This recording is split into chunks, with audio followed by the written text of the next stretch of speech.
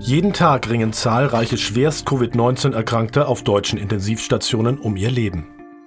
Die meisten von ihnen werden intubiert und im künstlichen Koma mit Schlauch beatmet. Das kann Leben retten. Es würden aber zu viele PatientInnen intubiert, glauben einige Ärzte.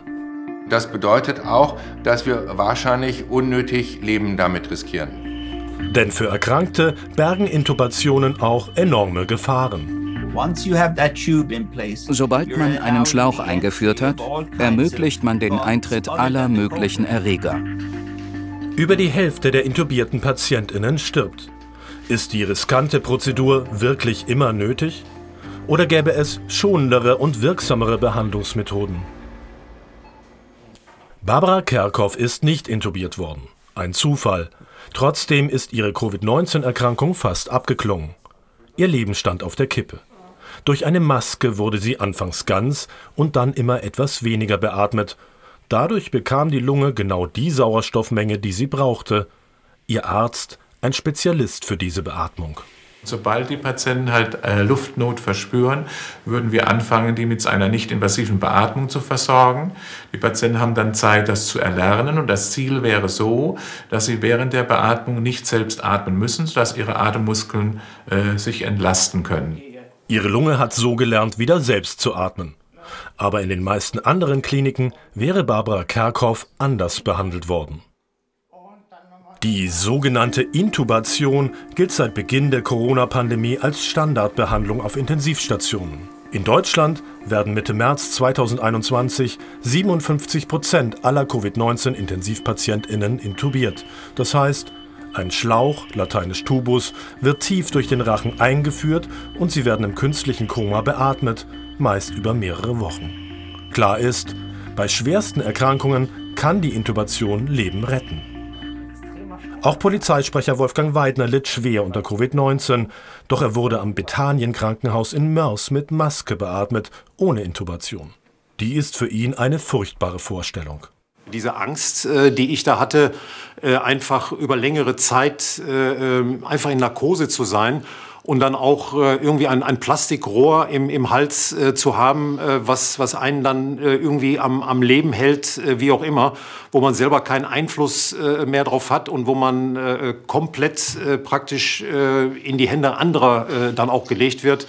Also das war schon eine Vorstellung, wo ich wirklich Angst auch hatte. Und ich bin froh, dass mir das erspart geblieben ist. Behandelt hat ihn Thomas Vosshaar. Gemeinsam mit Kollegen von der Fachklinik Kloster Grafschaft hat er die Sterblichkeit bei Maskenbeatmung untersucht und dazu ganz aktuell eine Studie vorgelegt.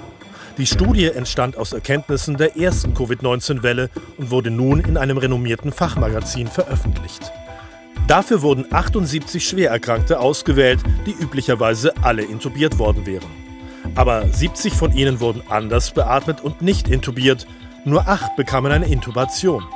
Insgesamt starben 6 Menschen, 7,7%. Zum Vergleich: Von den 78 Schwererkrankten würden auf deutschen Intensivstationen 34 anders behandelt und 44 intubiert. Hier sterben allerdings derzeit 29%, fast 4-mal so viele. Denn in Deutschland sterben über die Hälfte der intubierten PatientInnen. Weniger Intubierte, weniger Tote? Vosshaar will die Intubation jedenfalls möglichst vermeiden. Wenn ich jemanden intubiere, auch jetzt noch, der auch ohne Intubation hätte gut weiterleben können und ich intubiere ihn sozusagen unnötig, dann setze ich ihm auch einer unnötigen Gefahr aus, und das bedeutet auch, dass wir wahrscheinlich unnötig Leben damit riskieren. In der ersten Corona-Welle wurden sogar 75% der Schwererkrankten auf Intensivstationen intubiert. Dafür machte sich auch der damalige Vorsitzende der Deutschen Gesellschaft für Anästhesiologie und Intensivmedizin stark. Er sagte im April 2020, zunächst könne man zwar anders beatmen, wenn aber dann die Erkrankung noch schwerer ist, und das ist eben bei 75% der Intensivpatienten, dann muss man aber auch zum richtigen Zeitpunkt die Intubation durchführen. Merkwürdig, danach wurden die strikten Handlungsleitlinien für Ärzte etwas gelockert und die Rate an Intubationen in Deutschland sank plötzlich von 75 auf 57%. Aber reicht das? Ich glaube ganz eindeutig, dass man diese Zahl deutlich reduzieren kann und dass es immer noch zu viele Patienten sind, die intubiert werden. Professor Roussin glaubt das nicht. Wir treffen ihn wieder. Im Monitor-Interview nennt er sehr genaue Werte zu Atemfrequenz und Sauerstoffsättigung, ab denen schwer Erkrankte intubiert werden müssten. Grundsätzlich gilt es, machen wir ja grundsätzlich auf der Intensivstation, wir gucken erstmal, was nicht invasiv geht. Aber die Patienten, die dann viel, viel kränker sind, wo dann eben die Sättigung von mir aus nur noch 80%, nicht 93, sondern 80% ist, wo die Atemfrequenz 35, 40 ist, wo der Patient nur noch kämpft, Luft zu bekommen, diese Patienten muss man dann direkt intubieren. Sehr eindeutige Leitwerte für eine Intubation also, nur es scheint auch anders zu gehen. Denn Polizeisprecher Wolfgang Weidner hätte nach dieser Maßgabe direkt intubiert werden müssen. Seine Werte waren noch schlechter. Corona hat er aber ohne Intubation nach 7 Tagen in der Klinik hinter sich gehabt. Heute ist er zur Nachbesprechung anhand des CT-Bildes da. Und dort ist deutlich zu sehen, dass die Lungenentzündung da fast verschwunden ist.